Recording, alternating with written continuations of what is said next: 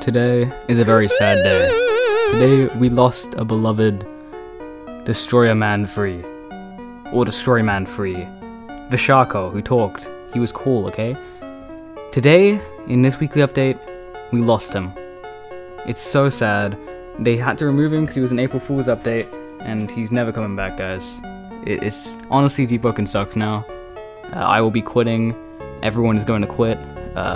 You're gonna get wiped because you lost Sharko. Just kidding, guys. So there's actually a method to get the little Sharko back. The way you get him back is go to the little statue, right, where they celebrate the lives of the people who are lost in the Sharko rumbling. And if you do an emote next to that statue, he comes back, and he stays until you do another emote, and then he crumbles away. Just like my sanity, because my sanity is crumbling. But yeah, he's pretty cool. They had like a method to get him back. It's still a rest in peace though, because he's not permanent, and we have no more Sharko fever. But you can get back Destroyman free.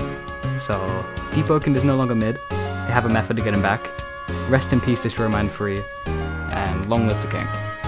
That's all from me, and have a good one.